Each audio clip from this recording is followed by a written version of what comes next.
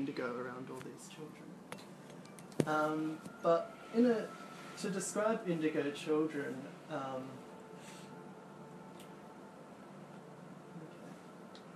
if you can think of characters like Albert Einstein, Joan of Arc, Jesus, Bart Simpson, what can you pick at and see as in common with these four characters? So one's fictional, the others are living, one's a religious figure. Well, they're leaders, aren't they? Yeah. They're all leaders. They do their own thing. They all do their own thing. Yeah. What else? Rebellious. Rebellious. Yeah. Anything else? What was Joan of Arc known for? Hearing voices. Hearing voices. Yeah. Okay, so these are some common characteristics of indigo children. Despite appearing as rebellious, indigo children are actually here to pluck away at all the lies and the corruption that's going on in the world around them. So if you can think of the 1960s as a really movement-driven time where there was a lot of uprising in terms of the social state of the planet. There was an increase in feminist movements.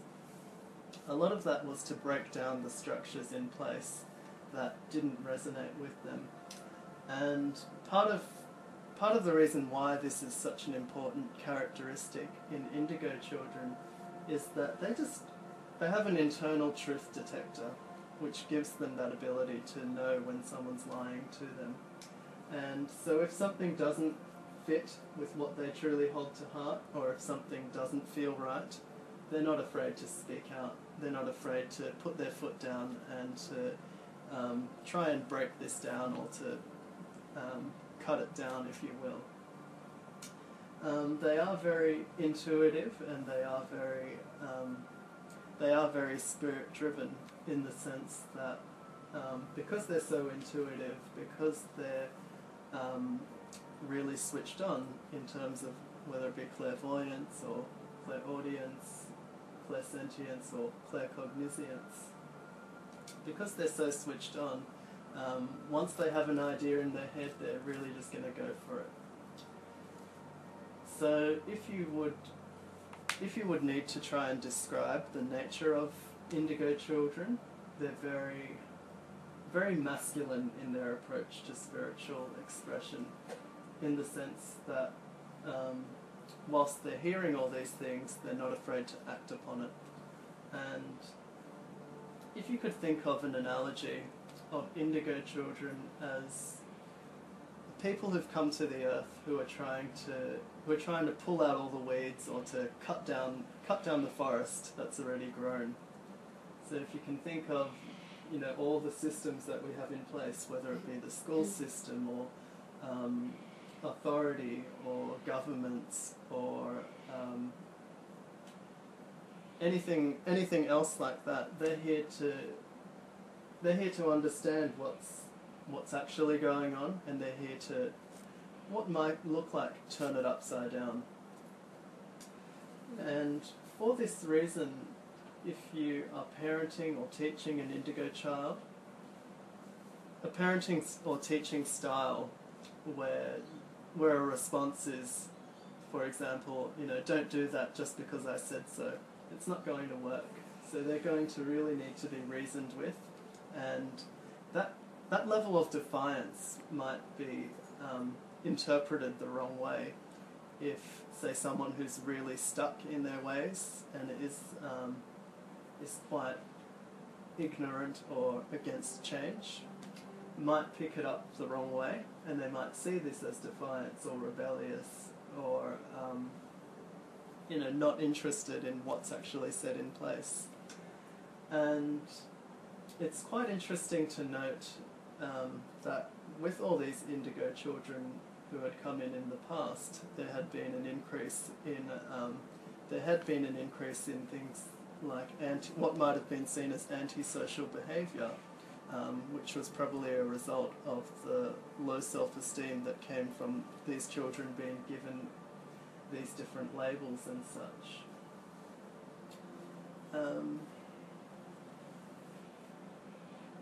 Okay. So for other things concerning Indigo children, as a parent or as a teacher, it would be really important and really significant to be able to nurture their creativity, because they're very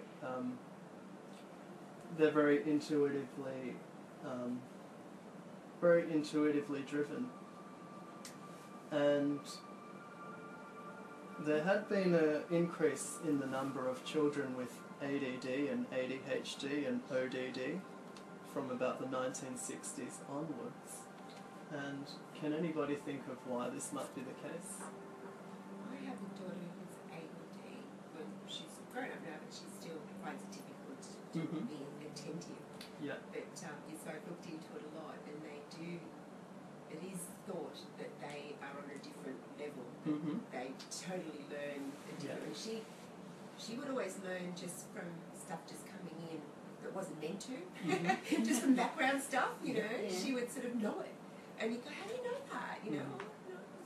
So they seem to be on a different level of learning. So if we think of ADD or ADHD as the acronym, what does it stand for? Attention deficit disorder. There's another one to say. Okay. Yeah. So something we can do with the label of ADHD. How about we rewrite that into attention dialed into a higher dimension? They're channeling this information. They just know these things, and they're getting this guidance without it really having a true logical explanation. And whilst everything is so logic driven these days, Indigo children are really outspoken in what they've got to share, and so it kind of puts another light onto how you can approach this ADD or ADHD. Oh, as a young woman, I think I'm just astounded with her level of knowledge and the way she speaks. She's so well spoken. She didn't finish school because she was just so, she just wouldn't go to school and all that sort of thing. They don't fit in the structure, or they don't fit in the system. She's educated herself. Mm-hmm. And So very ADD intuitive as well. children, they seem to me anyway, by reports you read, that's been increasing since the 60s. It's not something that just happened around the 60s. It's not something and that stayed. just... It seems to be getting more. So does that mean that there's actually more Indigo children? Yeah, well, if you think about from the 60s onwards, there seemed to be a lot more uprising around the planet. So that correlates with the need for Indigo children being able to turn over these old systems that are in place. And later on, when we move on to crystal children, you'll see why they're coming in these waves, because they've all got their purpose at that right timing. So all children with ADD are all Indigo? I wouldn't say that all children with ADD are necessarily Indigo children, as some might just be here to experience a human life for the first time, and so some might be, say, crystal children, or some might be rainbow children, as we'll see later on. And because Indigo children can have a very fiery temper, because they're coming from a place where they know what's wrong with everything, and they're really, really intent on making a difference and putting their foot down. As a parent or as a teacher, another thing we would recommend is that Indigo children be taught to express their emotions and to have a positive outlet for their anger, so that it's not channeled into something like antisocial behaviour. Does anybody have any questions on Indigo children? What about there's a lot of Asperger's as well? Yep. And they're very focused on one thing, and they so would you say that they're probably Indigo as well, or one of them? we'll move on to them when we cover crystal and rainbow children, because there's a strong link between them all. And when we talk about indigo, crystal and rainbow children, it's not so that we can put them all in boxes, but more so it's kind of like they're from a different school of thought, if you will. You know, they all have a consciousness that is similar to our own. It's just that where they've come from to incarnate into this earth is like they've been to another school and they're here to share what they've learnt. And so indigo children... What can you do as a parent if you have a child that's not fitting in? How, I mean, obviously you can see it or feel it or when you meet these kids, but as a parent, if you have a child that's not behaving as is normal, but what could you do as a parent? As a parent, I would recommend that that you work closely with the teacher and perhaps develop an individual behaviour plan or an individual education plan. But would the teachers be open to that? I have met teachers who have been open to it, like reading material and, you know, because they don't learn about this kind of stuff at uni, obviously. And a lot of things are usually coined under the DSM manual. I forget what that stands for, but it's like a diagnostic manual of different like physical and mental conditions, and so that's a very old and very traditional way of looking at it. But I have met teachers and parents who've shared this kind of information, and they've had positive results in the classroom. So education is a great way to build up that rapport with the teacher. But obviously that's something that goes very slow because, as you said, they just put in groups. That's what's wrong with you. That's wrong with you. Yeah. So they feel there's something wrong instead of they're actually here for a purpose. And they That get we don't. medicated too. Yeah. Doctors And tend to medicate them. Yeah, It's yeah. 'cause That's, they're bored. A lot of it's because they got boredom and they're not settled within themselves and they just want to go out and do things and they can't focus and concentrate. And then that's why the foods also, if they eat foods that they're sensitive to, because they're sensitive psychically, they'll eat things and then they'll react to food colourings like red and green cordials, food colourings. So things that slow it down, like the brain gets slowed down by them having fish oil, which is a natural anti-inflammatory. So that's why, because they say that their brain's lacking a chemical, but it's not. It's because they're actually getting all this information coming through that no one can understand, that no science can't pigeonhole it. So they've got this whole world open to them, and they just don't have the cognitive ability to deal with it at the time. And that's why they go like that.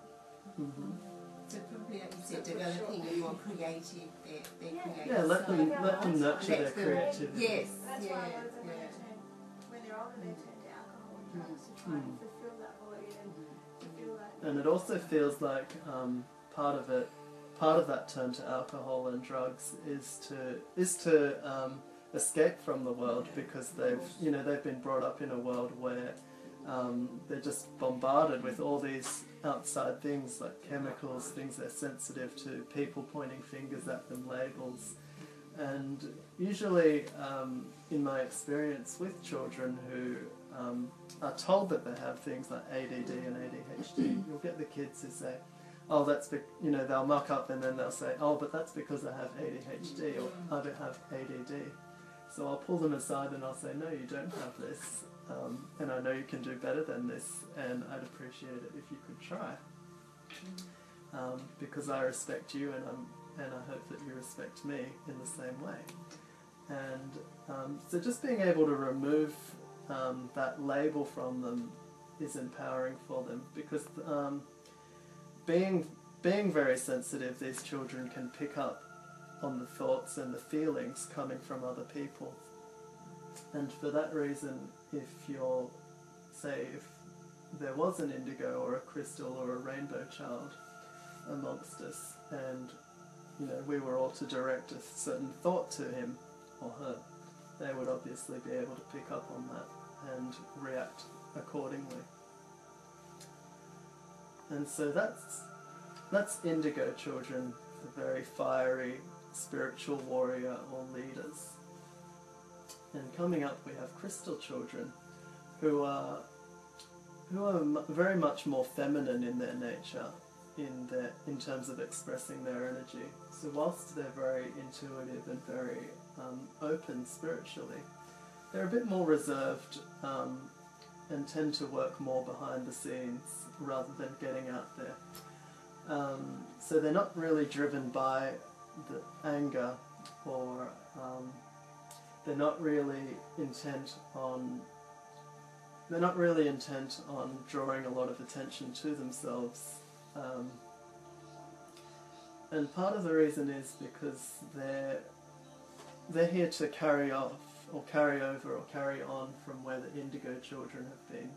So whilst we come back to that imagery of the indigo children cutting down the forest, the crystal children are here to plant the new seeds.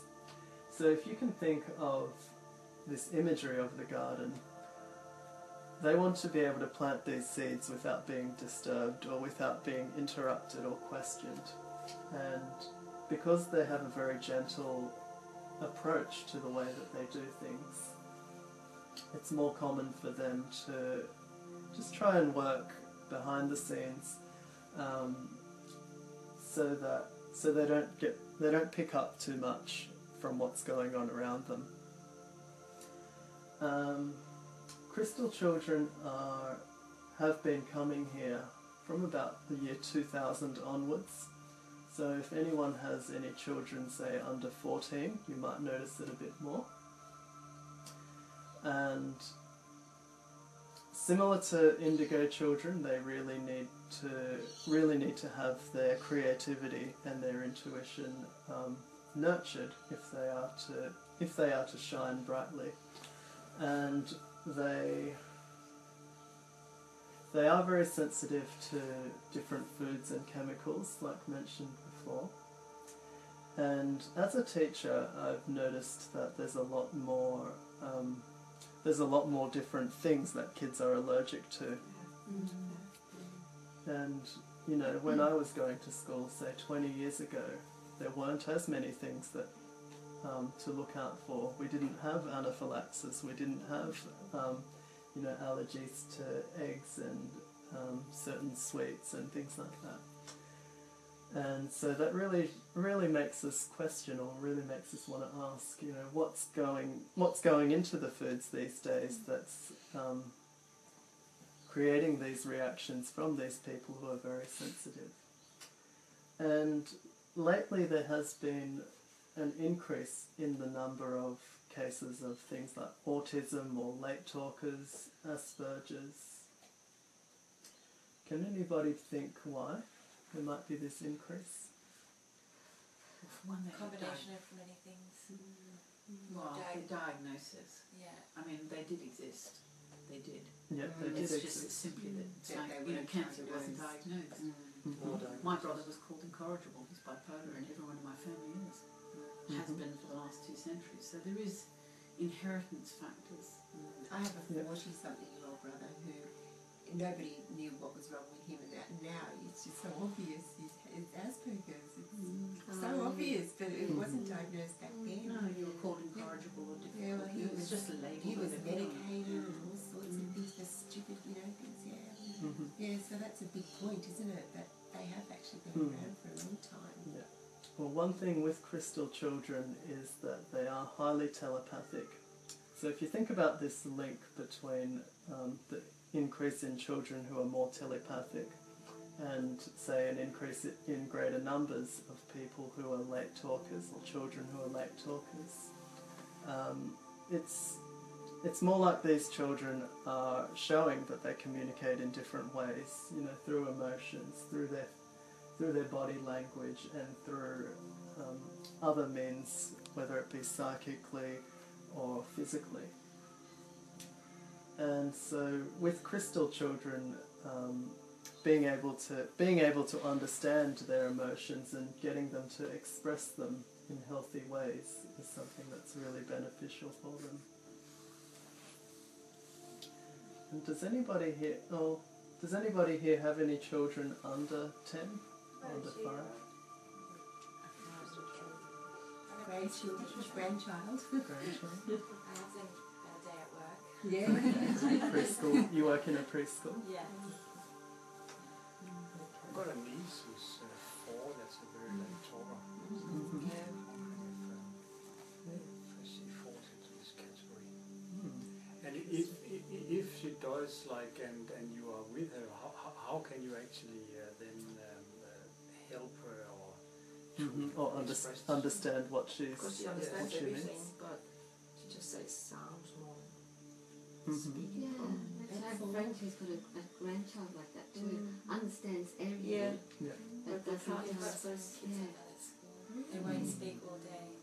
Yeah, but if you say go over there and Yeah, get they that say, soft, yeah, they know just do exactly it what to say. Yeah, same thing. And is that synonymous with crystal children? Yeah. It seems quite prevalent in the sense that they tend to be more telepathic than verbal in their early developmental years. Yeah. You can just see them reading your mind as well. Yeah, and they read a lot with their eyes, like they're looking right into your soul. Yeah. And then, and another thing with crystal children is their eyes are really big and round. Yeah. Big blue, pink. Yeah. So just as you're watching them watching you, it might be a good opportunity for you just to try and be still, wherever you are in your environment, and get a sense of what you're feeling. Because as they're looking into your eyes, it's like they're connecting with your energy, they're connecting with your soul. Might be more inclined just to talking to those who are really close to them. So it really depends on the child itself and the environment that they're brought up in. But can it develop into like speaking normally? Yes, yes, Okay. of course. It just takes. Yeah, much it just longer. takes them a bit longer to get comfortable with speaking. I don't think they see the need for it, do they, in the beginning? Oftentimes they don't, particularly if they're a second or third child. Yes, it's interesting because like with our little niece, she has 3 older siblings, and you think, how can she not say something? It's because she doesn't have to, because they actually respond It's to just her sounds. go, But she Yeah. knows everything. and she feels no. Yeah.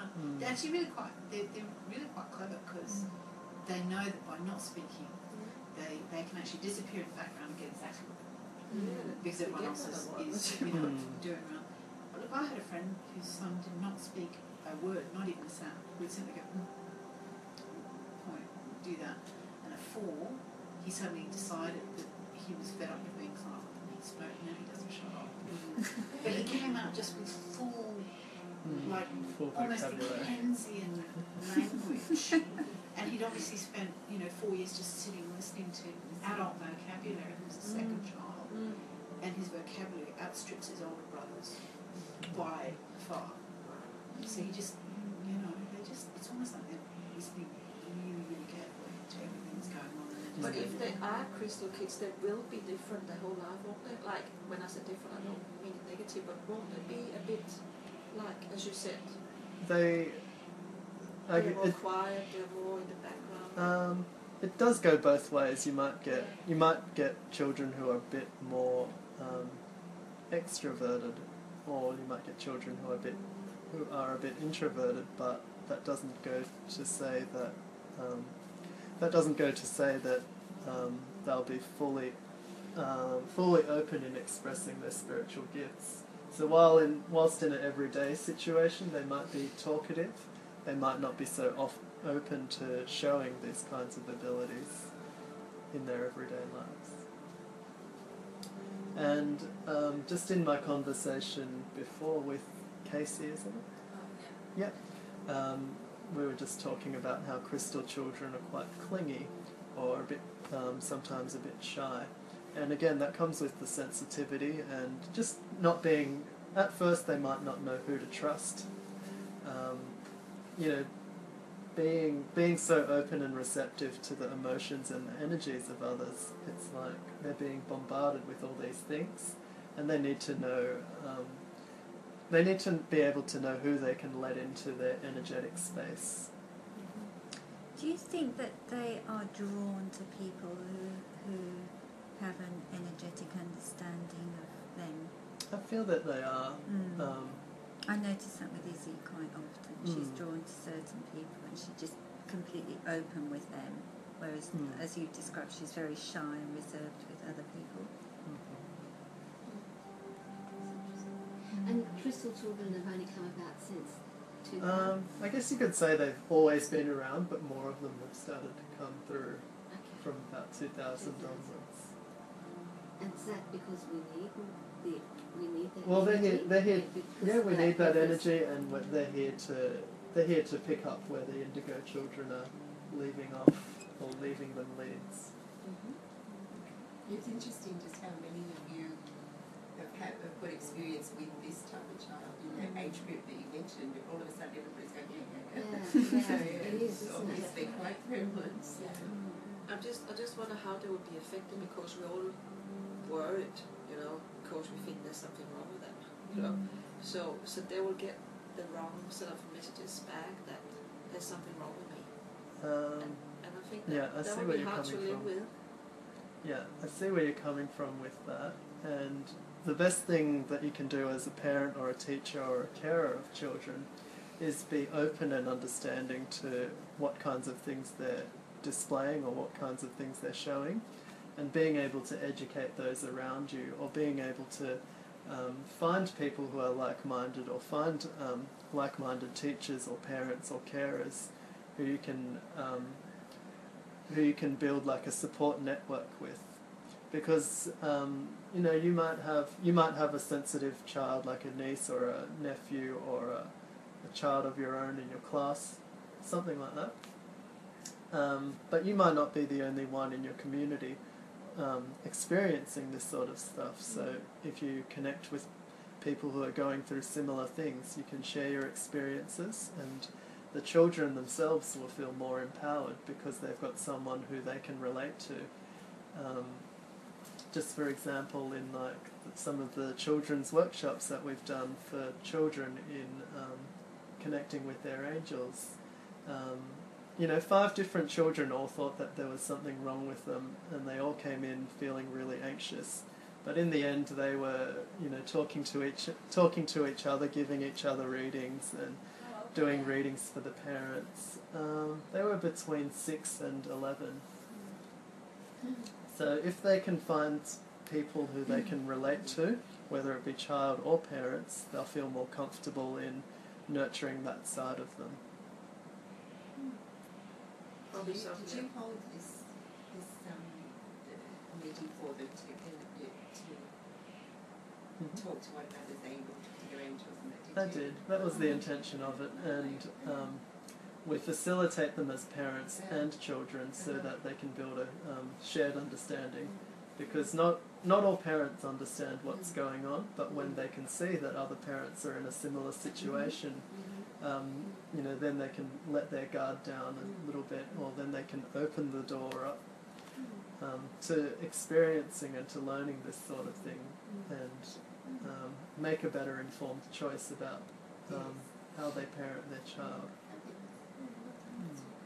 Can I just ask that age group that you just mentioned, was there a reason for that particular age group? Because there's the theory that children's formative years are up to the age of 7, and experience and knowledge That too. was That's just when you knock out your intuitive level a lot too, because you get the conditioning from parents and children and teachers. So at that 6 to age, that's kind That was of where just they who could came almost in. lose it or acknowledge it. And is that a specific age? No, I just opened it to everyone. Okay. Because I have had people as young as 5 Right. come to the workshops. So it's just a matter of who comes and their age. So I don't have a set age for them. Okay, and we'll move on to rainbow children. These children could be described as like enlightened living avatars. They're a combination of the masculine and the feminine energy. So really outspoken in their spiritual gifts, but at the same time they're very sensitive and very aware of when to retreat. Rainbow children are the kinds of children who, coming back to this garden analogy, so after the weeds have been pulled out and the forest has been cut down and the seeds have been planted, they're the ones here that are watering the plants and feeding them and making sure they get enough sunlight. So part of their purpose here on this planet is to ensure that there's light in the world, there's love in the environments and the homes around them. And usually with rainbow children, their parents will either be indigo or crystal children. There haven't been as many, there aren't as many on the planet yet, but when you do meet a rainbow child, you'll tell who they are by their almond-shaped eyes. And they haven't been to Earth yet, so this is usually their first incarnation on the planet. And they tend to be able to manifest things really rapidly, and so because of that they need to be taught that here on Earth that they need to be patient because things don't happen straight away. As they combine both the aspects of indigo and crystal children, they still carry that sensitivity to the foods and the chemicals. They still develop, they still show those signs of high signs of telepathy, but they're not afraid to speak when they need to. And these are the kinds of children who are highly intelligent, who are the ones from such a young age already know what's going on, already know what they want to do with themselves, and are actively trying to make a difference. For instance, with some of the rainbow children I've come across, yesterday I was talking to a mother whose son is 10, and he's already set up a website and is already making his own essences. And then if you look around the world, you've got other children, say in the 13 or 14, who are already developing like cancer cures and energy alternatives. So these are the kinds of children who carry the wisdom of, who carry such an in-depth wisdom of things like healing and science and technology, and they're able to just put it into practice. This information just comes from an unknown place, and they just know what to do with themselves and apply themselves. So rainbow children might come across as children who are really outspoken and have a lot of creativity and have a lot of ideas to share. And they're not afraid to share these ideas with other people, and they're not afraid to give things a go. Rainbow children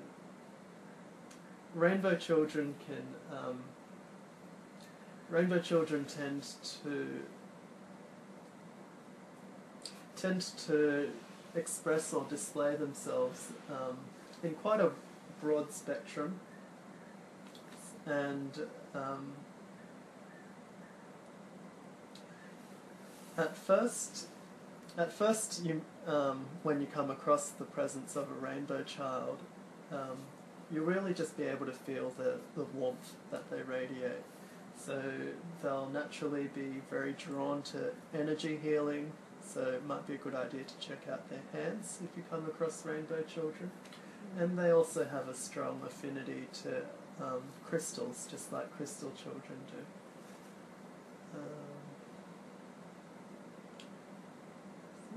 Are there children that don't fall into any of these categories?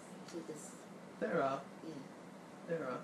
And when we said before that these are like schools of thought where they've come from, it's like at the end of the day, part of the purpose of all these children being here is so that they can remind us about all these qualities that are already inherent within us. And as rainbow children are the balance between feminine and masculine expressions of spiritual gifts, rainbow children empower us or remind us that deep within us there's a balance that already exists, and it's about us being able to nurture what's within us and be able to share that outside of ourselves. How are we going for time, Fee? About 8:15. And would you say the rainbow children are very confident? They're just so confident that they can do this and they just do it? They Because just they've do got it no and they doubt, make it happen. They've got no fear of, well, maybe I can't do this. They just go, right. Yeah. it's pretty much it. And just coming back to this parent who I was talking with yesterday, her son has a clear recollection of when he was in the womb, and he has a clear recollection of where he was before being on Earth. Yeah. So he sounds like And he's a rainbow child. Yeah, he's a rainbow but child. he has had a previous life, has he? Not on Earth. Not though. on Earth. Okay. So And how old is he now? he's 10. 10.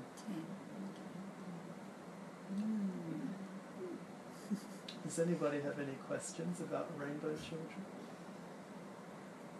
Is there any particular sort of, I guess, like star group where they come from? Or is it?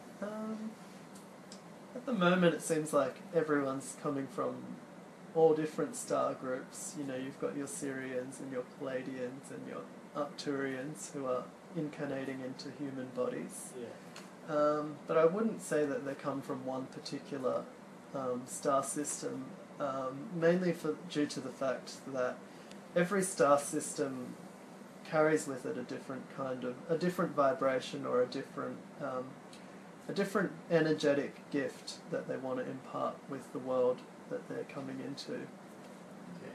Yeah. And you said that the rainbow children have an affinity with crystals, so they sort of, do you think that they would come from that crystalline, be very drawn to the grids and the portals and all that sort of stuff?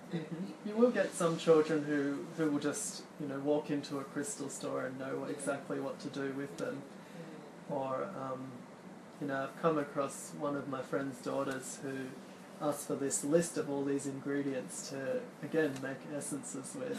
And, the dad hadn't even heard of half of these ingredients. And so they went shopping together, and she would have only been about 8 at the time. So, picking up something where you can barely read the label of the jar is... But knowing what it does. But knowing what it does is something to think about.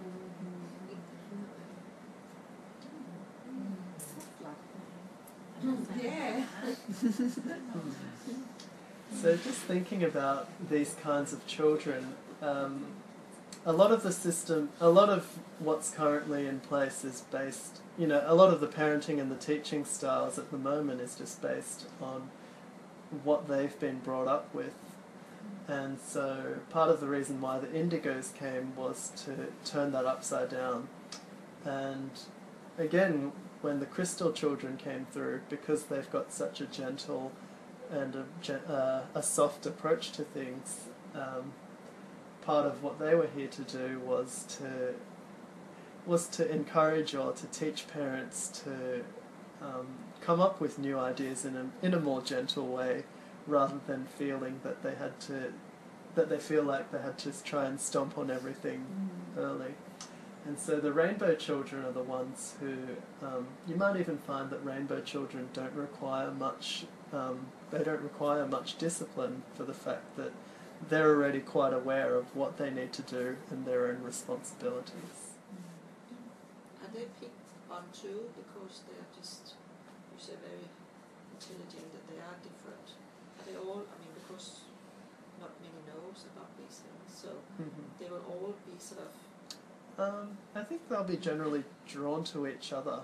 So rainbow children already have that awareness, and they'll be able to pick out each other.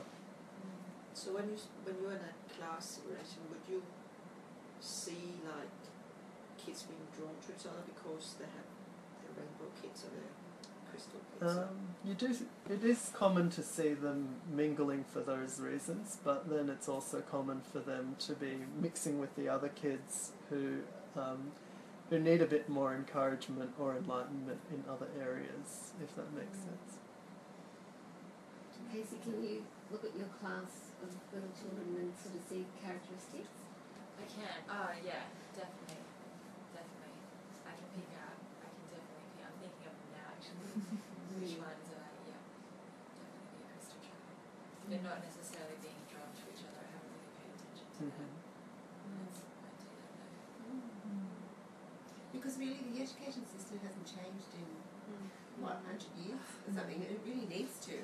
So these children are all coming, but nothing's really changing in as far as the education early years system. are, and there's like a whole Early new years, learning framework now, that's which is true. more holistic, which is pretty cool. Yeah, so it just has But to in filter terms of like the primary and secondary No, that's systems, it's they're still, still a bit like a English boys club. yes, Yeah. yes. That's why we need lots of people like you. Yeah, and- And Yeah. that's why we need parents and carers Yeah. such as yourselves, so that you can Try and educate, maybe. introduce and connect like-minded adults and children together. Well, that's what. Are you going to mention your thing at the Oh, Theos- yes. there's Oh, a word it's I just can't about say. Yeah. And Theosophical. this Sunday at the Theosophical Society in Sydney, where Adia used to be, we'll be holding it as a day seminar on indigo, crystal and rainbow children. So it goes from about 10 o'clock to 3 o'clock, and it'll be a day of learning a bit more about these children, hearing some stories and experience from other parents and other children who are there, and a little bit of intuitive development for some of the children and the parents who are there, so that they can try out these things with the children in their lives. And I've got a range of guests who will be there, and as well as some virtual guests. So I've got people from teaching backgrounds, naturopath backgrounds. I've got parents. I've got high school kids. So it'll try and cover a broad range of how people have been experiencing these children, whether it be in their own lives or through the lives of another. And this is the second one you've run now, is it? Or Yeah, the first yeah. time was a talk, and Right. on Sunday it's going to be a whole day thing.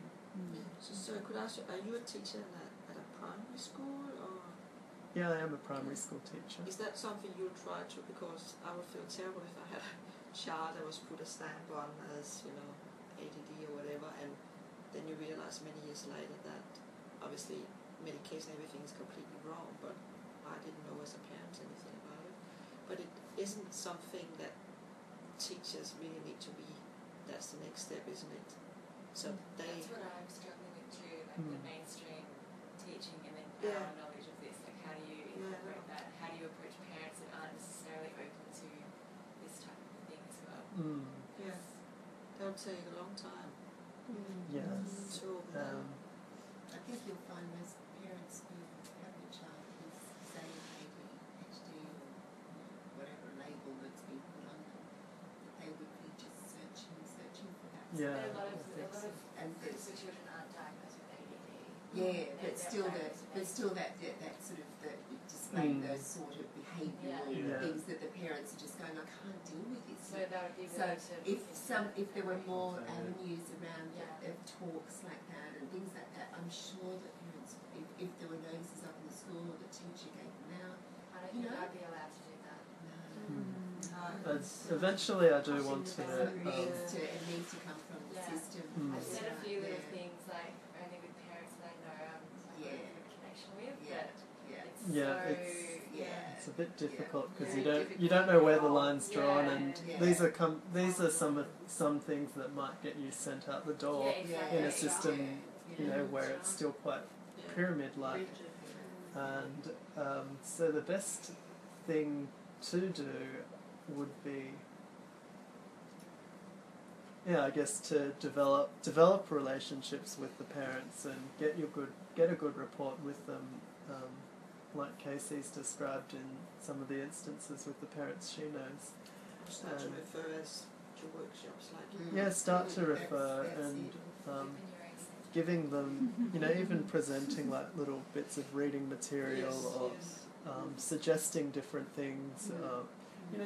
Even if you just start in a light and gentle way, so not instantly saying, your child's highly psychic or your child's highly telepathic, but just in another sense, you could just lightly introduce it, like saying something like, do you think maybe it's not a medical condition? Do you think maybe there's something more to it than than tablets can fix, or do you think it's something in the diet that might be affecting the way that he's shutting down, or just looking for alternatives as to how you approach the way that these subjects are brought along, I think can help them gently integrate into what their current understanding of things is.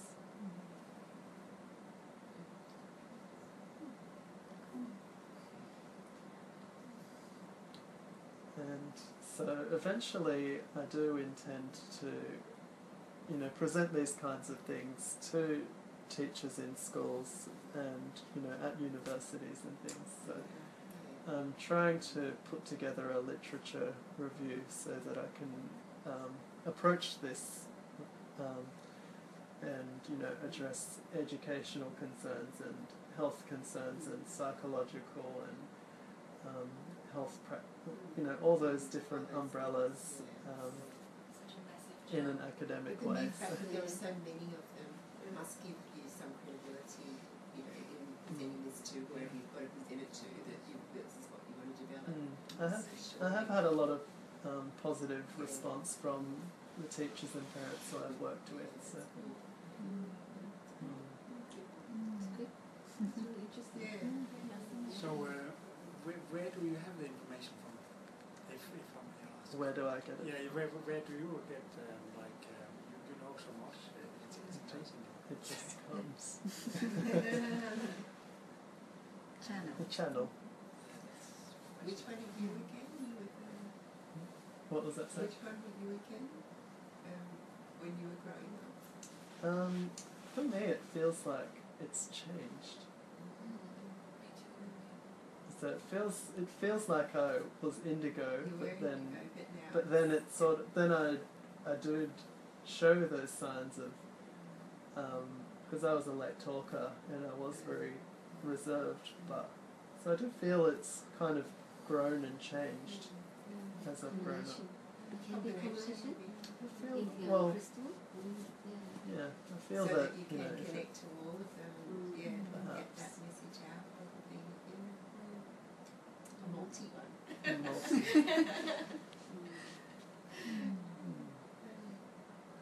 What about the high school system? I feel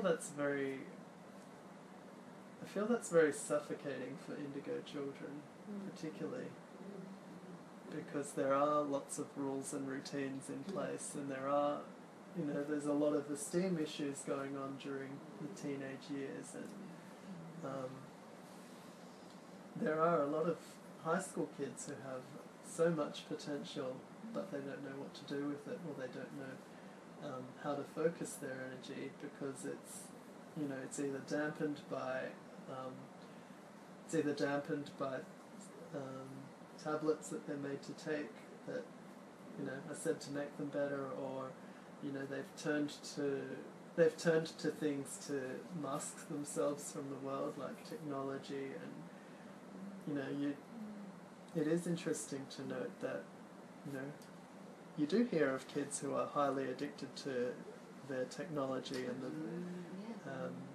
and substance abuse from younger ages now, and perhaps this has a link with them trying to find their place in the world. Boring the way they teach.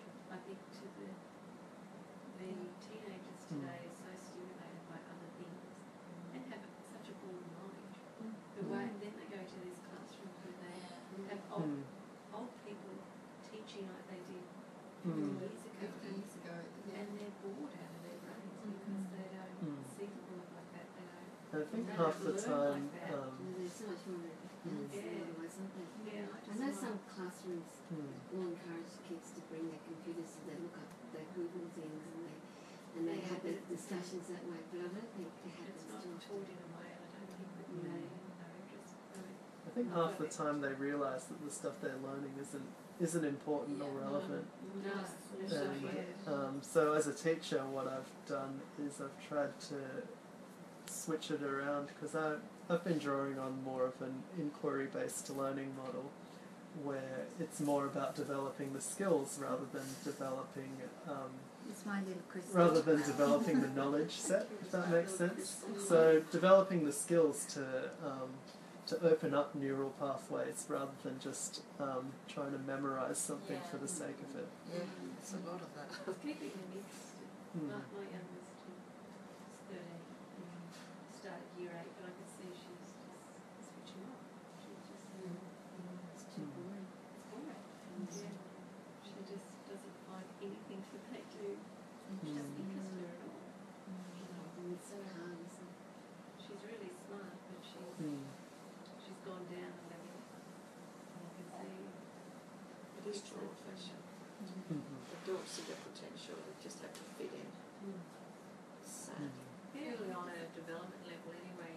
I don't have children, but sometimes children talk to you and I just can't keep up with their conversation because their mind goes so fast, particularly when you try and get educated on computers or new phones or something. I actually have to, I mean, I think I've got a pretty sharp mind, but you actually have to tell the younger people to slow their talk down. Yeah. But that, I think that's just the development of the child, regardless of any of this. And so hence they'd be even more, triple educated, bored in class because you've got an older person talking at their pace, and then you've got this child whose mind and verbal goes 3 or 4 times faster than yours. You know? So that in itself would have to be difficult and terribly boring for the kids, I think. You know, I sound like I'm boring to someone asking questions when they're under 30, you know, because they just go so fast. They're able to, verbalise and communicate all this information so quickly. There's a bit a lot of what they learn. I mean, you can just look it up on Google now. Do you really have to learn it? Like we did, because we didn't have Google. You know, I just think a lot of it's a bit obsolete. Why are you learning And anyway? So much of it. Yeah. So that's much of right. it, yeah. Because if you need to know that you can You never use it. yeah. I do in retrospect, I wish I'd learned more about geography. Me too. And history. There's other things that could be more focused on, like learning yourself. It's just because I wasn't But a geography is person a of the world. geography now. You I don't, know, it's different now. social studies really. Is she looking at and it? then I was, Learn like, to I get have that. no idea of an atlas. I don't know where the countries are. And we're such a global world now that you need to know all that, but I don't know, she's just, yeah, I do. That's right. But she has all the, the things that Nathan described as a crystal child, so she'll be a bit shy to come in. It's your grandchild. So I'm just going to stop Nathan there because it's 8:30, so I know some people like to go, but I'd just like to say, because I know that you're all enjoying Nathan's company, if you want to stay, please feel free to stay behind. I know you're open to answering, appealing to anyone, so yeah, if you could do that, that would be great. So we'll just do our little closing down, and then I'll leave you to chat to Nathan and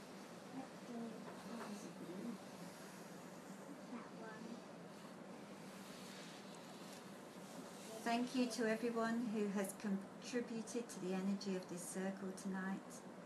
Thank you to Nathan for your sharing of your experiences and your wisdom. Please take this energy into your everyday life for the next 2 weeks and use it for your own healing and for those around you who are in need of love and light.